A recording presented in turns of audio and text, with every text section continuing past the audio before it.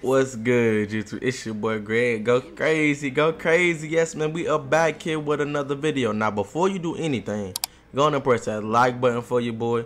Go on and press that subscribe button for your boy too. And also, don't forget to turn on the post notification bell so you can be notified every time I post a new video. But as you can see by the title and the thumbnail, yes, I am bringing back the pure playmaker build. Now, y'all know y'all ain't seen a lot of this. People don't even make this build no more. Like, I'm gonna be using this build on next gen and I'm gonna bring it back and turn it up. Now the build is okay. Now this is some of the things that this build can do. I'm gonna bring it back just like the 2K20 days. Like when I tell you I'm gonna turn it up, I'm gonna turn that build up just like this. Look at these clips, man. Back in 2K20, you know, I was going crazy. You see me out hitting with the stunner and then I end up dunking on that boy. Like, come on now. My pure playmaker went crazy, even though I didn't really care for 2K20 like that. But look, I was just cooking him. I look at him. Come here. Oh, excuse me. Oh, go right past him. Look, going to the lane. Hey, easy dunk. Now, this is from my boy Caleb, man. Now, look, it's all right. But you see me, I'm in here cooking him. Step back. Oh, pull up. Green bean. Man, this is my favorite build on this game, even though I ain't really like to. And I see him going right past him. Hit him momentum. Oh, excuse me. And then I hit him with the reversal and one. Come on. Like, this is some of the things that this build can do. Like, I'm not gonna lie, I miss my pure playmaker build. This is the only thing that I liked about 20 a little bit.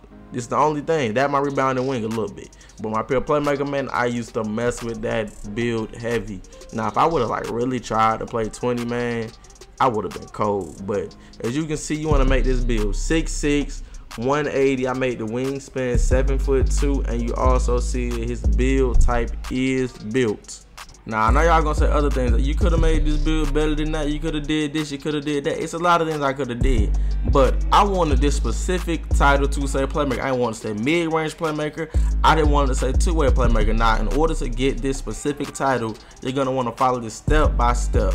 Now you're gonna want to put the driving dunk at an 85, the driving layup at a 65. You're gonna want to put the shooting, the three-pointer max, put the mid-range at an 80, put the free throw at a 70. Now for the playmaking, you want to put the pass accuracy all the way up till you get to a 97. Put the ball handle up till you get to an 84 and max out the speed with ball 2. Now we're gonna get on to the physicals. You want to max out, you know, you got to max out the speed and acceleration. Now you see I tweaked that all the way to a 97. I was deciding, but put it at a 97 though. Now for the defense, you're going to want to do, but first let's go to vertical. You just put the vertical at a 67. Max out the stamina. You know you gotta max out the stamina. Now the defensive part, you gotta put the perimeter defense at a 77 rate and still the 79. It might not look too good, but hey man, it is what it is. The block at a 78, the offensive rebound at a 52. Just tweak it till you get to 52, and then you want to put the defensive rebound on an 82. Now you see the build count, the badge count is 13, 24, 31, and 20. Now, me, I'm going to try to use this build in everything. Now, me, I just really made this build just to break ankle. So that's why I gave him ankle breaking shots, because that's what I want to do with this build. Now, as you can see, the title comes out to playmaker. Now, you see what they're comparing it to. Ja Morant, Lonzo, and Baron Davis. Like, come on now. Them boys was nice, so you know this build might be nice. You know, you got to try something different sometimes. You know, shake it up, do something different. Can't be like everybody else. That's why I made this build. And I'm going to try to grind this build, so I'm not gonna, I don't know when the content gonna come out for this specific build, but I'm gonna try to grind it as quick as possible.